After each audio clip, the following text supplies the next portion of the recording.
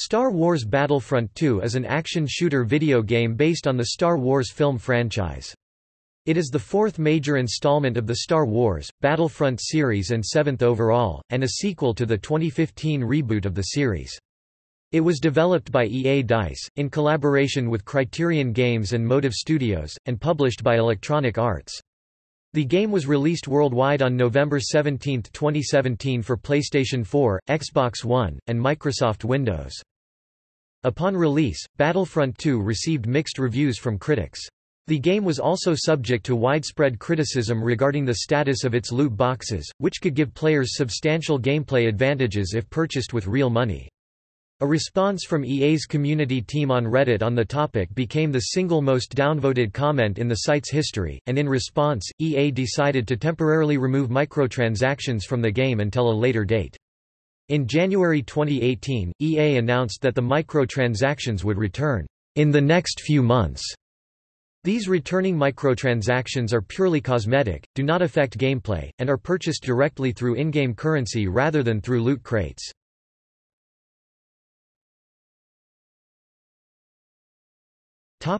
Gameplay. Star Wars Battlefront II features a single-player story mode, a customizable character class system, and content based on The Force Awakens and The Last Jedi movies. It also features vehicles and locations from the original, prequel, and sequel Star Wars movie trilogies. It also features heroes and villains that can be played based on characters from the Star Wars movies. The hero roster includes Luke Skywalker, Matthew Mercer, Leia Organa, Misty Lee, Han Solo, John Armstrong, Chewbacca, Lando Calrissian, Billy D. Williams, Yoda, Tom Kane, and Rey, Daisy Ridley, while the villain roster includes Darth Vader, Matt Sloan, Emperor Palpatine, Sam Witwer, Boba Fett, Temuera Morrison, Bossk, D. Bradley Baker, Iden Versio, Yanina Gavankar, Darth Maul, Sam Witwer, and Kylo Ren, Matthew Wood, Roger Craig Smith. At launch, the game features a full campaign story mode unlike 2015's Battlefront. The game's single-player protagonist, Iden Versio, leader of an Imperial Special Forces group known as Inferno Squad, participates in multiple events in the 30 years leading up to The Force Awakens. There are segments in the campaign where the player is able to control other characters such as Luke Skywalker and Kylo Ren. Players can also play in the arcade mode, an offline single-player or local co-op where players can choose which side to play on and which battle to play in. Battles vary from team battles to onslaughts. Alternatively, players can choose to do a custom match, where they can change some of the settings and location. Instead of the paid Season Pass downloadable content (DLC) seen in the 2015 predecessor, this game is expanded with free DLC provided to all players with a free EA account. The DLC is free to all players, using a seasonal structure similar to Overwatch and Rainbow Six Siege, according to Gavankar. The first season, released in December 13, 2017, was based on the movie Star Wars: The Last Jedi, and included Finn, John Boyega, and Captain Phasma, Gwendolyn Christie as heroes, the planet Crate as a ground map, and a space map above Dakar. The second season, released in May 16, 2018, was based on the movie Solo, a Star Wars story, and included Jabba's palace and Kessel as ground maps. The new game modes Hero Showdown and Extraction, new character skins for Han Solo, Lando Calrissian, Chewbacca, and Leia Organa. A third season was announced on June 9, 2018, during EA Play, which will feature content from the prequel trilogy of Star Wars, centering on the origin of the Clone Wars with the planet Geonosis as a ground map, Conquest as a returning game mode, and new heroes and villains General Grievous, Obi-Wan Kenobi, Anakin Skywalker, and Count Dooku, all voiced by their respective voice actors Matthew Wood, James Arnold Taylor, Matt Lanter and Corey Burton from the 2008 animated TV series Star Wars: The Clone Wars.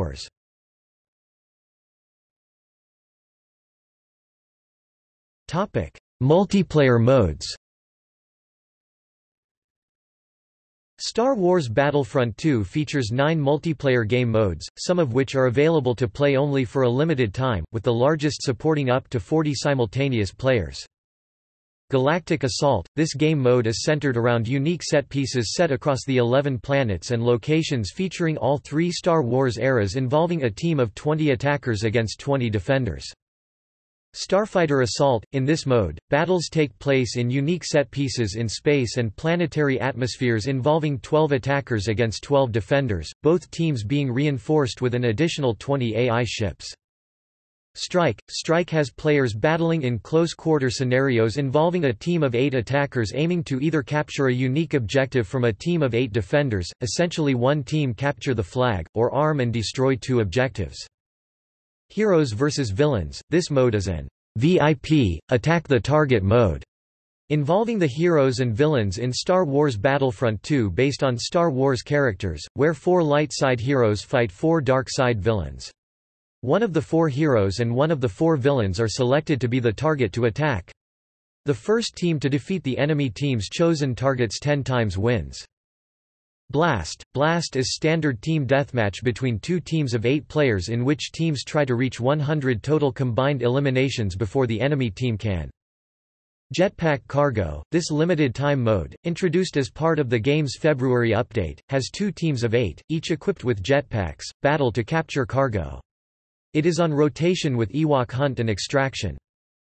Ewok Hunt – This limited-time mode, introduced as part of the game's April update, has 2 Ewoks hunt down a group of 18 stormtroopers, each stormtrooper defeated spawns as another Ewok. It is on rotation with Jetpack Cargo and Extraction. Hero Showdown – This mode, introduced in May 2018, involves teams of 2 heroes and 2 villains facing off in round-based duels with no respawn after defeat until the next round begins. The first duo to win 3 rounds wins. Extraction – Extraction is a limited-time game mode released on June 12, 2018, in which an attacking team must escort cargo through several checkpoints to their final destination while the defending team tries to stop them.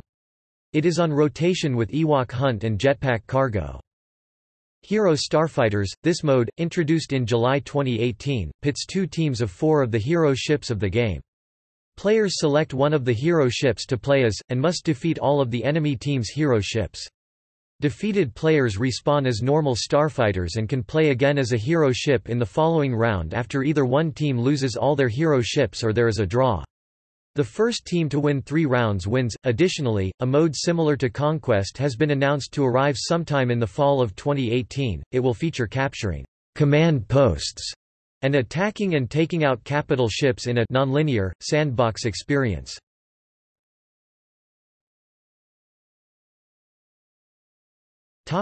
Campaign. The single-player story mode campaign in Star Wars Battlefront II takes place in the Star Wars galaxy, beginning around the time of Return of the Jedi, but largely between it and Star Wars: The Force Awakens. Emperor Palpatine plots to lure an unsuspecting Rebel Alliance fleet into a trap using himself and the second Death Star, being constructed above the forest moon of Endor, as bait, seeking to crush the rebellion against his galactic empire once and for all. The Imperial Special Forces Commando Unit Inferno Squad, led by Commander iDe Versio, daughter of Admiral Garrick Versio, and made up of agents Gideon Hask and Del Meeko, is crucial to the success of this planned Battle of Endor, but the Empire underestimates the strength of the rebellion as its fleet gathers at Sullust.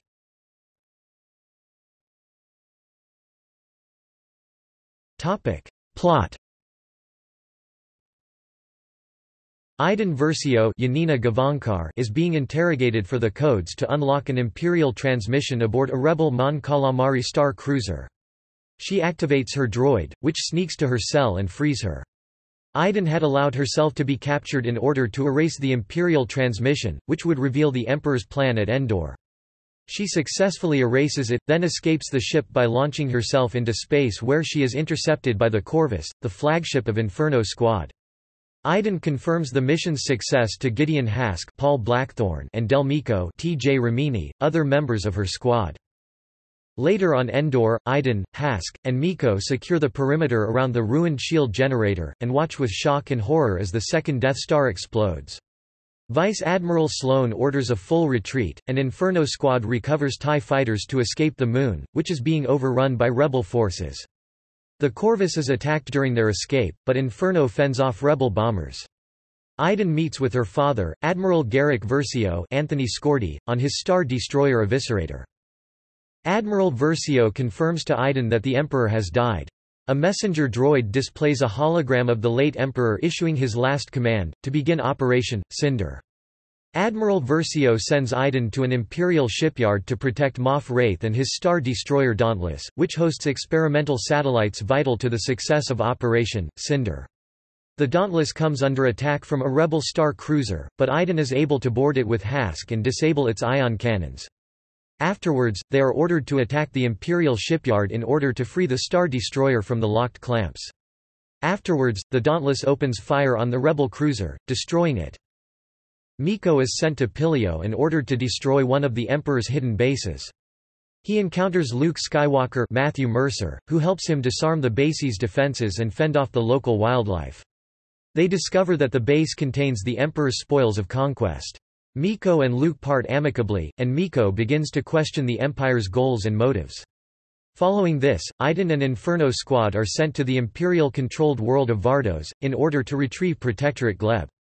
As the satellites for Operation Cinder begin destroying the planet with terrible storms, iDen and Miko try to evacuate the civilians in addition to Gleb, causing Agent Hask to betray them.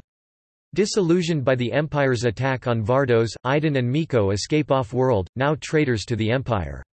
They seek out the Rebel Alliance and are taken to General Lando Calrissian, Billy D. Williams, who gives them the choice to help stop Operation Cinder, or to escape and make new lives for themselves. Choosing to help, they aid Leia Organa, Misty Lee, in protecting Naboo, destroying the satellites for Operation Cinder and reactivating the planet's defenses. After Naboo is liberated, Inferno Squad joins the New Republic.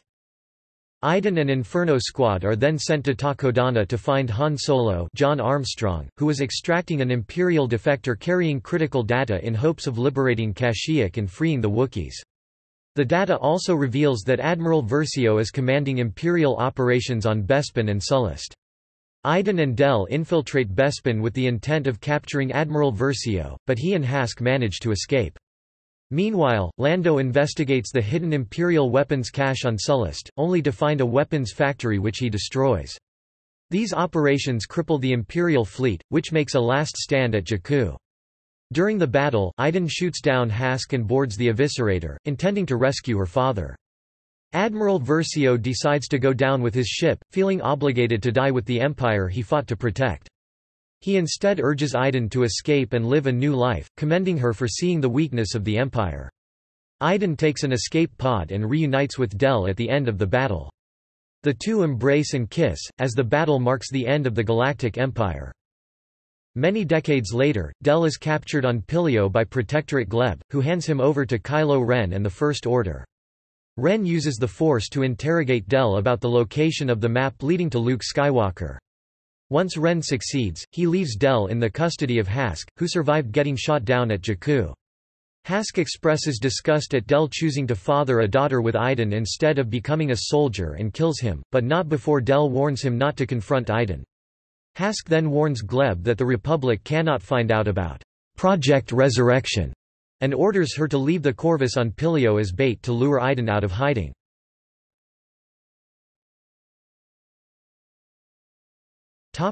Resurrection. Shriv Sur-Gov Dan Donahue, now an agent for the Resistance, discovers the abandoned Corvus and informs iDen and her daughter, Zay Brittany Volsey. Shriv also reveals that Del had been helping the Resistance investigate rumors of mass disappearances that may be connected to Project Resurrection before disappearing himself. They head to Athila, where Del was last seen, to investigate. However, they are ambushed by a Jinnata security fleet. iDen and Zay destroy the fleet and capture the flagship. The surviving Jinnata security crew admit that they had been kidnapping children on the behalf of the First Order, and that Project Resurrection had been moved to Vardos. iDen, Zay, and Shriv return to Vardos. iDen has Zay stay behind on the Corvus while she and Shriv investigate the surface, where they see a bright streak of red light appear in the sky. iDen and Shriv discover Gleb's dead body and are then captured by Hask, who taunts them by telling them that he killed Gleb and Del and the First Order has already destroyed the Senate and the Hosnian system, revealing that the red streak of light seen earlier was actually the deadly blast of Starkiller Base, as seen in The Force Awakens. He then orders his Star Destroyer the Retribution to destroy the Corvus along with Zay. Jinata security personnel, angry at the First Order betraying them, attack Hask's men, giving iDen and Shriv an opportunity to escape. They rescue Zay, who managed to eject in an escape pod before the Corvus was destroyed. iDen fights her desire to get revenge on Hask, then resolves to board the Retribution to investigate what the First Order had been up to. After getting aboard by flying stolen TIE fighters into its engine, iDen, Shriv and Zay search the Retribution for any useful data from the ship to aid the Resistance, fending off stormtroopers and some officers along the way. They hack a computer terminal and discover that Project Resurrection is an operation by the First Order to kidnap children from across the galaxy and indoctrinate them into stormtroopers. In addition, they discover that the First Order has built up a massive fleet large enough to retake the galaxy. Finally, they find the plans for a First Order dreadnought and steal them. Shriv then goes to secure an escape craft while iDen and Zay plant explosive charges on the Retribution's hyperspace generators. Hask ambushes them but is killed by iDen. The destruction of the hyperspace generators pulls the Retribution out of hyperspace near Starkiller Base right as the Resistance destroys it. iDen reveals that she had been mortally wounded during the battle with Hask. She gives the dreadnought plans to Zay and orders her to escape without her before dying. Zay and Shriv link up with the Resistance and transmit the dreadnought plans to General Leia. She then orders them to head to the Outer Rim to gather more allies.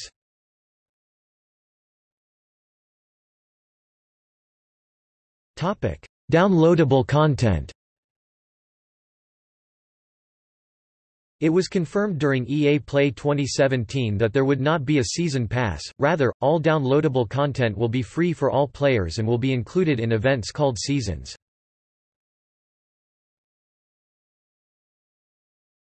The Last Jedi season. The first season expansion, The Last Jedi season, was released on December 5 and is centered around Star Wars, Episode 8 The Last Jedi, the eighth film in the Star Wars saga, which was released on December 15, 2017. It features a space map over Dakar, the new planet Crate, Resistance hero Finn and First Order villain Captain Phasma.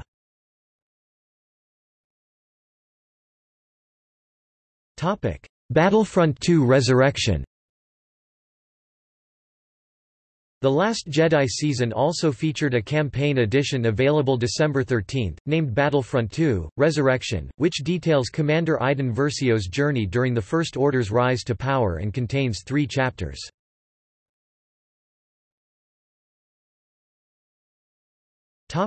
The Han Solo season. On May 3, EA Star Wars published an announcement on Twitter stating that the second season in the game would be based on the character of Han Solo, releasing alongside Solo, a Star Wars story.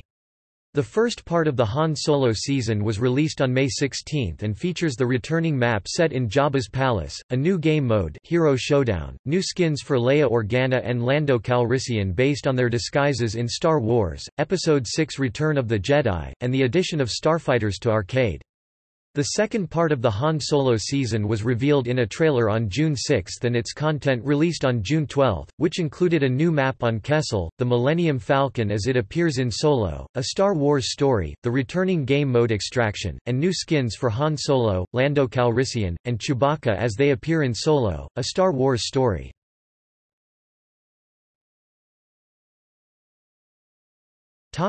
Clone Wars season. The game's design director, Dennis Branval, teased that Star Wars, the Clone Wars content was going to be added to the game at some point in the future. At EA Play it was revealed that in the fall, a Clone Wars season was going to be released. The season will include a map featuring Geonosis, new clone trooper skins, and General Grievous, Obi-Wan Kenobi, Count Dooku, and Anakin Skywalker as playable characters. General Grievous was released on October 30, 2018 with an alternate battle-damaged appearance, Obi-Wan Kenobi with the 212th Battalion skins and a legendary, Shattered General Grievous skin followed up on November 28 alongside a Geonosis Galactic Assault map as well.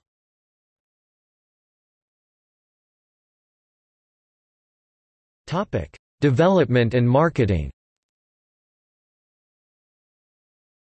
On May 10, 2016, the development of Star Wars Battlefront II was announced, led by EA DICE in collaboration with Criterion Games and Jade Raymond's Motive Studios. The sequel to 2015's rebooted Star Wars Battlefront features content from the sequel trilogy of films. Creative director Bernd Diemer has stated that the company has replaced the Season Pass system of paid expansion of content, because that system was determined to have fragmented the player community of the 2015 predecessor game. The new expansion system is designed to allow all players to play longer. Executive producer Matthew Webster announced on April 15, 2017 at Star Wars Celebration that the worldwide release of the game would be November 17, 2017. The Battlefront II beta test period started on October 4, 2017, for players who pre-ordered the game. It was expanded to an open beta on October 6, and ran until October 11. A 10-hour trial version was made available to EA Access and Origin Access subscribers on November 9, 2017. A tie-in novel, Star Wars Battlefront II: Inferno Squad, was released on July 25, 2017. Written by Christie Golden, it serves as a direct prelude to the game and follows the exploits of the Galactic Empire's titular squad as it seeks to eliminate what was left of Saw Gerrera's rebel cell after the events of the 2016 film Rogue One. On November 10, 2017, Electronic Arts announced the first in a series of free downloadable content for the game, featuring the planets Dakar and Crate and the playable hero characters Finn and Captain Phasma. This content is a direct tie into December's Star Wars: The Last Jedi. On March 22, 2018, Electronic Arts unlocked all hero characters and hero vehicles for all players, and removed gameplay-altering drops from crates, which now only contain cosmetic items and credits.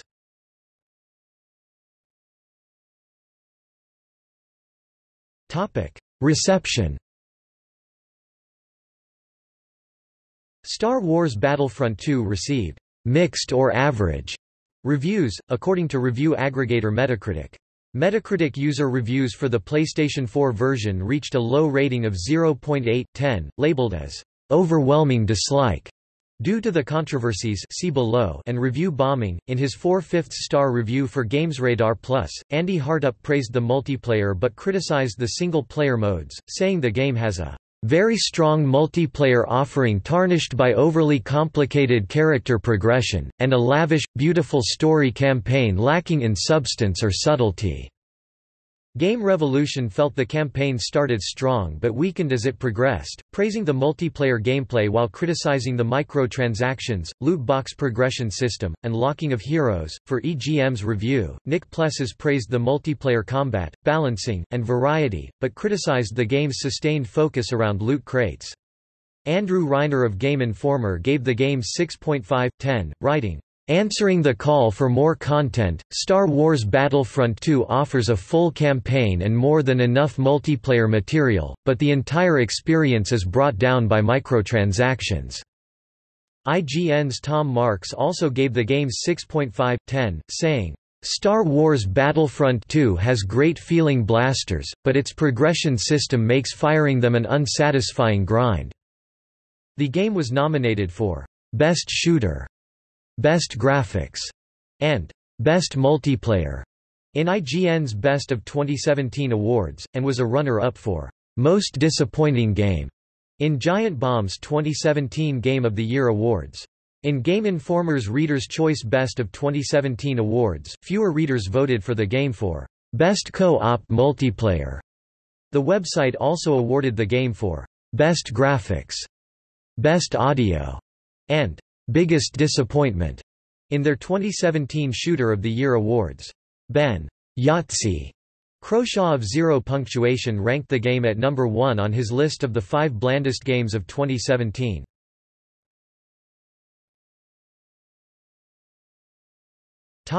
Sales. In the US, Star Wars Battlefront II was the second best-selling title in November behind Call of Duty: World War II.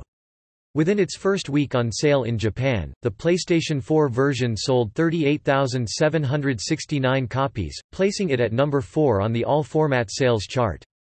In January 2018, EA announced that the game missed their sales target due to the loot crate controversy.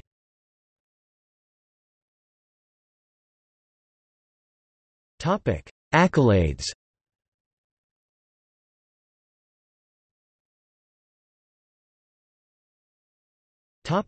Microtransactions controversy. During pre-release beta trials, the game's publisher EA was criticized by gamers and the gaming press for introducing a loot box monetization scheme that gave players substantial gameplay advantages through items purchased in-game with real money. Although such items could also be purchased with in-game currency, players would on average have to grind for approximately 40 hours to unlock a special single-player character such as Darth Vader. Responding to the controversy, developers had adjusted the number of in-game items a player receives through playing the game. However, after the game went into pre-release, a number of players and journalists who received the pre-release copy of the game reported various controversial gameplay features, such as rewards being unrelated to the player's performance in the game. The poorly weighed reward system combined with a weak inactivity detection allowed many players to use rubber bands to tightly tie their game controllers for automatically farming points during multiplayer battles, ruining the experience of other active online players. On November 12, 2017, a Reddit user complained that although they spent $80 to purchase the deluxe edition of the game, Darth Vader remained inaccessible for play, and the use of this character required a large amount of in-game credits. Players estimated that it would take 40 hours of gameplay to accumulate enough credits to unlock a single hero. In response to the community's backlash, EA's community team defended the controversial changes by saying their intent to make users earn credits to unlock heroes was to give users a sense of pride and accomplishment after unlocking a hero. This led to many Reddit users becoming frustrated at the response, which generated more than 668,000 downvotes, making it the most downvoted comment in the site's history. In response to the community's outrage, EA lowered the cost of credits to unlock heroes by 75%. However, the credits rewarded for completing the campaign were also reduced. On the day before release, EA disabled microtransactions entirely, citing players' concerns that they gave buyers unfair advantages. They stated their intent to reintroduce them at a later date after unspecified changes had been made. The uproar from social media and poor press reception on its microtransactions had a negative impact on EA's share price, which dropped by 2.5% on the launch day of the game. Analysts in Wall Street also lowered their expectation of the game's financial prospect. A Wall Street analyst writing for CNBC noted how video games are still the cheapest entertainment medium per hour of use, and even with the added microtransactions, playing Battlefront II was still notably cheaper than paying to see the theatrical release of a film. By the end of November 2017, EA had lost $3 billion in stock value since the launch of the game. On March 16, 2018, developer DICE announced an overhaul for the progression and economic system. Loot crates will only contain credits, one of the in-game currencies, and cosmetic items, while crystals, the other in-game currency, can be bought solely for the purpose of purchasing cosmetic items for characters in the game. Progression for player abilities, or star cards, is now linear, as players must play a certain class or hero in order to unlock a skill point for that trooper or hero, which can then be used to purchase a new card or upgrade one the player already owns. The first part of this update was released on March 21, while the second part was released in April.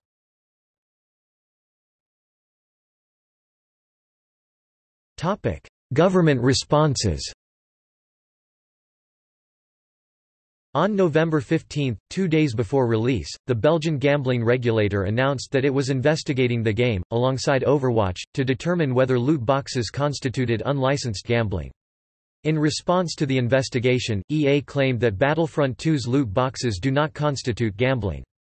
The Minister of Justice of Belgium Koen Geens expressed that if they prove loot boxes violate gambling laws, he would start working on banning loot boxes in any future video games sold in the entire European Union. Reacting to the conclusion of the Belgian gambling regulator's investigation, the head of Dutch Gambling Commission announced a start of their own investigation of Battlefront II and the issue in general, and asked parents to keep an eye at the games their children play.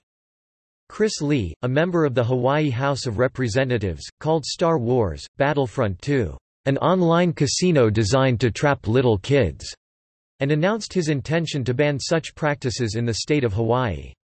Another representative compared playing Battlefront II to smoking cigarettes, saying, "We didn't allow Joe Camel to encourage your kids to smoke cigarettes, and we shouldn't allow Star Wars to encourage your kids to gamble." Singapore's National Council on Problem Gambling are monitoring the situation following the uproar on the game, as loot boxes do not fall under the Remote Gambling Act. Authorities in Australia are also investigating the situation.